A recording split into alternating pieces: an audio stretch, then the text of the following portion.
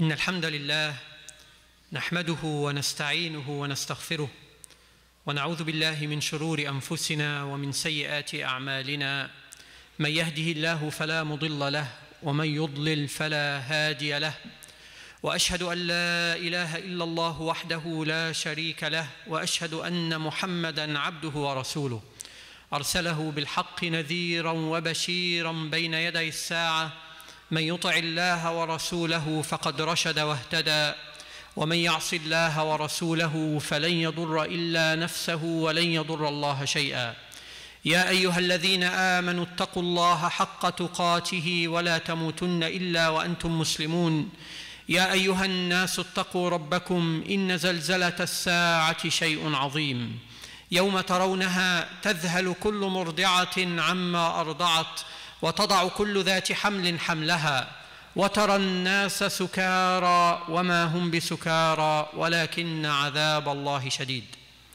أما بعد, dear brothers and sisters, inshallah this week, in Saturday in particular, we will be commemorating the new Hijri year, a new Islamic year in the Islamic calendar, in fact the year 1436. 1436 years since the migration of Prophet Muhammad sallallahu alaihi wasallam from Mecca to Medina. And I want to stop and reflect a little bit on the migration of the Prophet and migration in general as a theme in Islam and for us as Muslims in America. It's interesting how the fact that the beginning of the new year was selected by the companions during the time of Umar radiallahu anhu after the Prophet sallallahu alaihi wasallam passed away, that the hijrah, the migration of the Prophet, was selected to be the beginning, year one of the Muslim calendar. And it's interesting that the Muslims considered many other occasions to initiate or to start the Muslim calendar or the Muslim year, including the birth of the Prophet sallallahu alaihi wasallam, including making it the first day the Quran was revealed and other options. But the consensus was to use the beginning of the new year being the migration from Mecca to Medina, as if it's a message to be sent to us, later generations and Muslims, regarding how important that occasion was and how momentous the occasion of migration was for Islam. The Prophet sallallahu alaihi wasallam migrated with the Muslims from Mecca to Medina in order to send a very important message that Islam is beyond any tribe or any city or any nation or any particular place. Before that, the Muslims also migrated from Mecca to Al-Habasha, or current-day Ethiopia, in order to take their religion in other places. The migration was very central in having a new beginning for Islam in a new city that did not know Islam before but was welcoming of Islam and Muslims. The migration extended the Muslim community to allow them to learn new things and to grow in other directions and to deal with other people and to learn from other experiences. In Medina, the Muslims came in touch with many other communities that they had not done before in Mecca.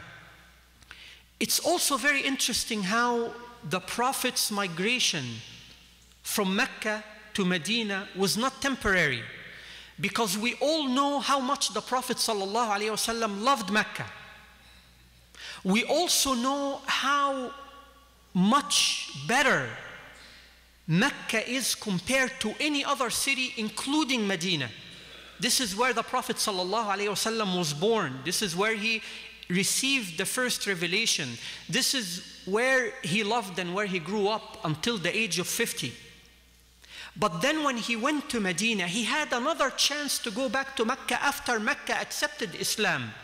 10 years after migration, all of Mecca accepted Islam. And they wanted the Prophet to come back. But the Prophet sallallahu alaihi wasallam, as if teaching us a lesson about leaving our homes and about migration, he said, I will continue the rest of my life and I will die where I took Islam to the furthest. And the Prophet ﷺ is buried in Medina.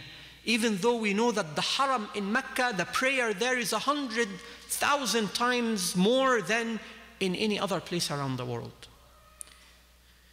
Teaching us the great lesson of migration and taking Islam and taking our lives beyond just where we initiated ourselves or where we were first born.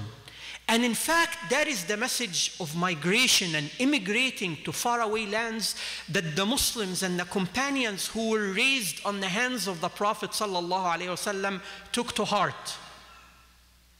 After the Prophet ﷺ, all the companions, they wanted to live and die the furthest away from Mecca and Medina, even though we know how holy Mecca and Medina are, because that is their contribution to live and mingle and show Islam in real life and real way to many other people in faraway lands.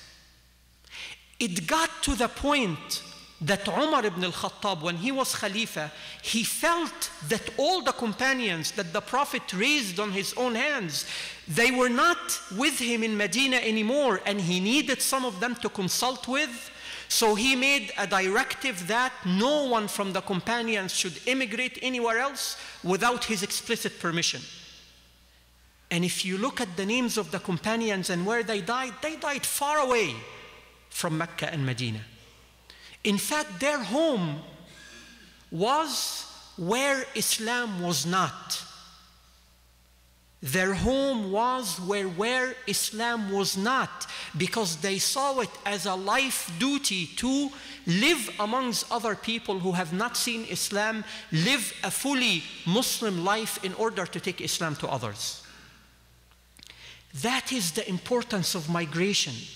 And that is how this type of immigration stuck with the companions and stayed on for Muslims afterwards for generations. In fact, immigration and migration is very close to our American Muslim community. Still, the majority, maybe 2/3 of our community are either immigrants or the children of immigrants. Many of us came from many countries far and wide. And this is one of the beautiful aspects of the US that Muslims don't experience except maybe in Hajj, where we meet people from all over the world. But many of us came to America initially. A lot of people came initially just to seek a better life, whether in education or work or financial or otherwise. But it's amazing how many people found Islam and became more committed to Islam in America. This will resonate. I know it will resonate with many people around here. And we know the turmoil that is in many Muslim countries, and we know how important it is, the freedom that we have here, not only to practice our religion, but more to build our institutions, to take Islam as far as our own energy and our own aspirations will take us. And that's a beautiful story. In fact, that story is also part of my own journey. I came to the US when I was a little bit less than 12 years old. I came from Egypt, and I was living a life in Egypt within more or less high-class society, going to French schools. When I look at many of my friends that I grew up with in Egypt right now, and they grew up, I see that they are not where they ought to be in terms of their understanding and commitment to Islam. I found Islam in America. I found my commitment to my faith in America. And I know that this is the story of many of us. Because when we are challenged and when a good thing is not available for us, then we recognize how important it is. And we struggle for it more, and we want to understand it more and commit to it more. Many Muslims I know find their Islam in America. That's why when many people convert to Islam, and it's a beautiful thing, and sometimes the first impression that comes to their mind is, I want to go overseas to learn about Islam. And I want to tell them, slow down, because there is a lot that you can learn about Islam here. Because we don't learn about Islam just from books. We learn from Islam mostly from the struggles that we go through in order to incorporate Islam in our life and in order to share Islam with others. That is how we truly learn and are able to practice Islam. I want to share with you another story that I was really inspired with, of a young man who grew up in our community here in Boston, in Malden. His name is Omar. He was born in Malden of Yemeni parents. And one of the beautiful things that his parents taught him is to be confident and proud of his Islam from a young age. Omar went to public schools in Malden. And from an early age, his parents arranged for him in a positive way every year in whatever social studies or history class they have, that he would make some demonstration or lecture about Islam to his friends. So from a very young age, Omar got really used to people seeing him as Muslims and him sharing Islam with other people. And that was from first grade. When he was in third grade, Omar's family, his mother, went back to Yemen for 3 years. These years were the years when 9/11 happened. And then Omar came back to the US 3 years later, after 9/11 had happened. And Omar, because of the fact that he had a connection with his friends, because he was a good person, because his parents taught him to be a good person and to be proud of himself as a Muslim and to share Islam with other people, he found that his friends who were not Muslims in his class, for a long time after he left, would save him a seat in their lunch table, waiting for him to come back because they didn't know where he went. And they were very happy when he came back. And even though he came at the very critical time that many of us knew after 9/11, his friends were very close to him because they knew him and they knew Islam through him, and so they were very supportive of him. And he did not get any discrimination from his class or his friends. In fact, if anyone else in the school outside the class would discriminate or say anything bad about him or about Islam, his friends would defend him, who are not Muslims. Omar took that with him, and it made him who he is today.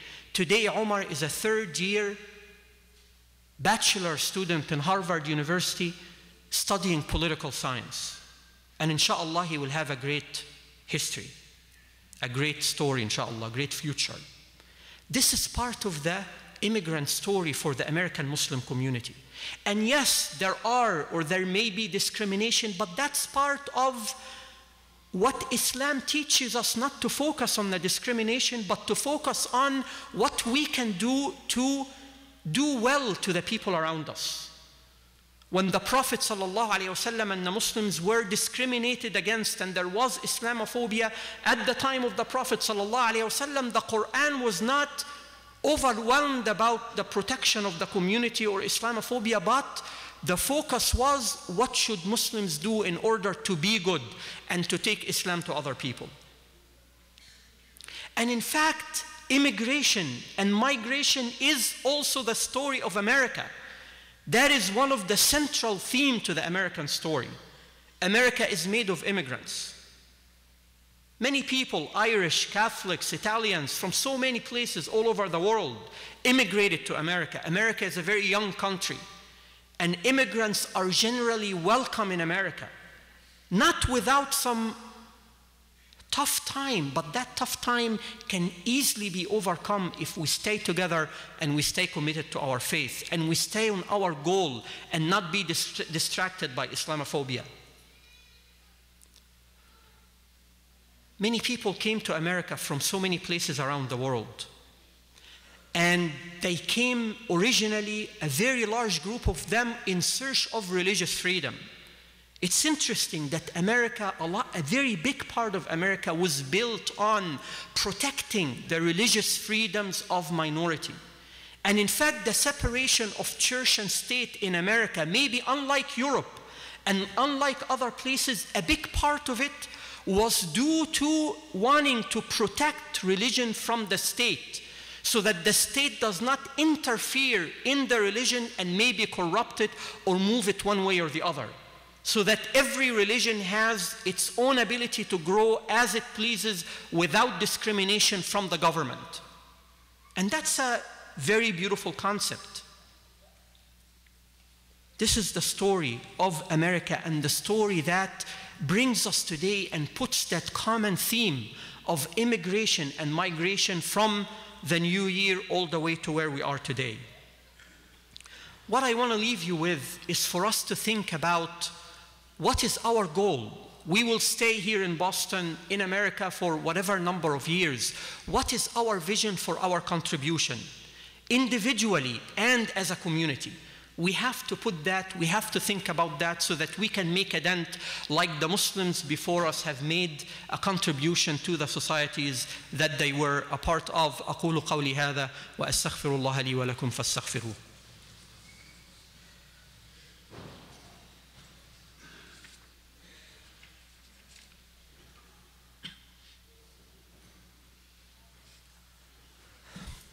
الحمد لله رب العالمين والصلاة والسلام على أشرف المرسلين وخاتم النبيين سيدنا محمد وعلى آله وصحبه أجمعين. Many of you have seen Imam Suhaib's email that went out to the community this morning regarding him leaving Boston and having another opportunity in Washington that he will be pursuing, inshallah. And I'd like to share with you some thoughts and reflections on this point, inshallah. But first, before I do that, I want to read Imam Suhaib's letter for you that he sent out this morning.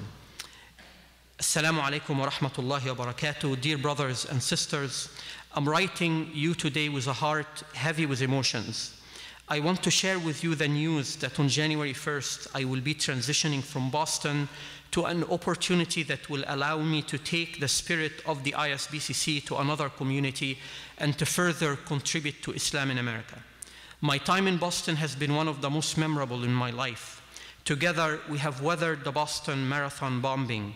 We have implemented programs around relevant but often taboo topics like mental health or domestic violence. We have shown to our youth how Islam is relevant to their lives, and we have turned the ISBCC into an open and welcoming space, a true place to build one's spirituality and community. I'm grateful to God for what we have been able to accomplish. I am also grateful to God for how much you, Boston, have given me. Through the marathon bombing, I learned how to stay strong in the midst of crisis and to speak to the nation. Through our community's diversity, I learned to become a leader who listens and appreciates difference and context. Through my interactions with young people, I tasted the thirst for Islamic knowledge, communicated in ways relevant to our times. In short, Boston has made me wiser and I pray a much better leader. Boston is near and dear to my heart and will always be. Transitions are sadly part of life, but it is through change that growth happens. The ISBCC has a bright future ahead of it, and I pray that I too have a bright future in the service of Allah. In the coming weeks, the organization I will join will announce my new role, and I will keep you updated, inshallah. I ask you all to pray for my family and me, to pray for the ISBCC, and to pray for Islam in America. We have major challenges ahead of us as a community, and together, with God's help, we must tackle them. While I will, inshallah, be coming back to the ISBCC from time to time, please know that my heart will always be with you. Your dear brother, Imam Suhaib Webb. This is, of course, something that is very dear to our community because how much we love Imam Suhaib Webb. Imam Suhaib Webb is in DC today. He would have himself made the announcement. He will be with us in Boston on Monday and for the next 2 months, inshallah, until January. And we will all have a chance to talk to him and to come close to him and ask him all the questions that we have. But inshallah, today in DC, the organization that he will be joining will be making the announcement, and he had to be there in DC today. This is why he's not with us today. But inshallah, we are going to pray for him. Imam Suhaib Webb has been a teacher and a friend to many of us, and he has been a leader to many Muslims outside the ISBCC. I have had the pleasure and the honor personally to know Imam Suhaib for a very, very long time. From the time that he was studying in Egypt, and his story is a beautiful story of someone who found Islam as a young American and who took Islam personally, who was very passionate about Islam, who loved Islam, who committed to Islam, who spent many, many years in very hard studies in Egypt until he achieved a very honorable place amongst the scholars. And he came with a beautiful vision that communicates Islam in America and communicates with the youth. And he is a wonderful person that we will lose here in Boston. But at the same time, there is a better opportunity, and we in the board have discussed this with him for a long time, that there are other opportunities, and he is ready to move to a stage where he's not only contributing to one community, but contributing to many communities around the nation. This new opportunity will give him a chance to travel on a regular basis, so that it is not only in one state or one community that is benefiting from his knowledge, but there are many others around the nation who are benefiting from his knowledge. It will also give him an opportunity to be in DC, where a lot of the key decisions are made, so that he can contribute even more to Islam in America. So even though we are sad to see him leave, we are happy to see the growth and the better opportunity that our institution here in Boston has opened up for him.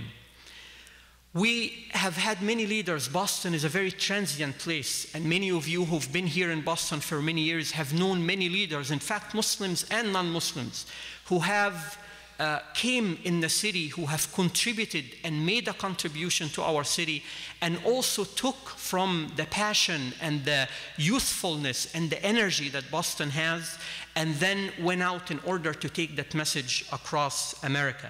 So we are praying for Imam Suhaib. We are happy for him. We know that he is our Imam and a friend of the institution, and that he will always be with us in our hearts as well in person when his time allows.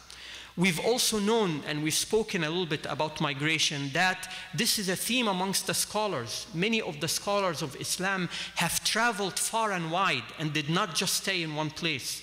We know Imam Bukhari, whose book is authentic only second after the Quran.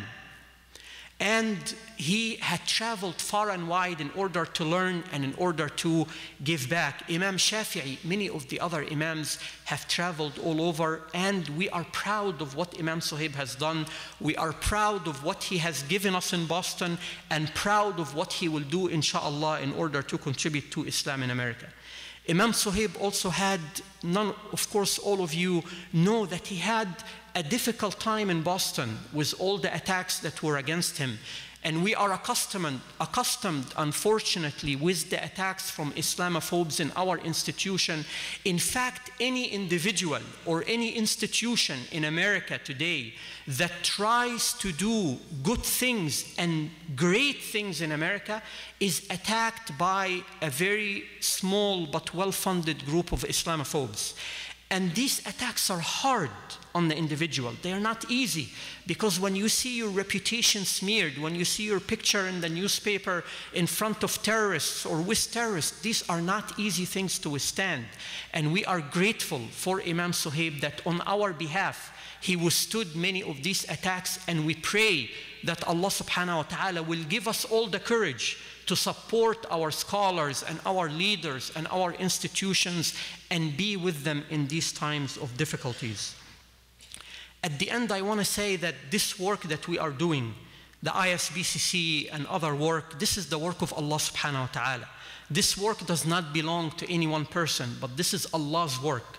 And Allah will take care of it, and Allah will give us all, and Allah will help us once we have the right intention, and once we have a good intention, Allah subhanahu wa ta'ala will help us.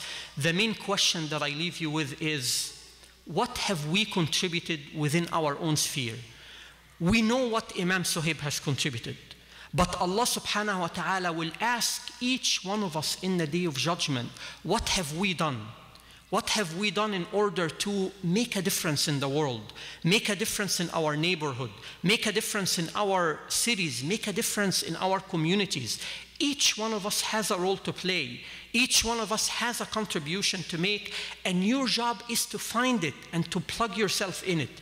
All of us spend energy to find who is the best spouse. We spend energy to find what is the best career. We spend energy to find what is the best job. We have to spend some energy to find where should we be contributing for our community as being Muslims. That is the question that I leave you with today, and I ask Allah subhanahu wa ta'ala to help us all find the answer. Allahumma ya muqallib al-qulub, ya hayyu ya qayyum, ya wahid ya ahad, ya fard ya samad.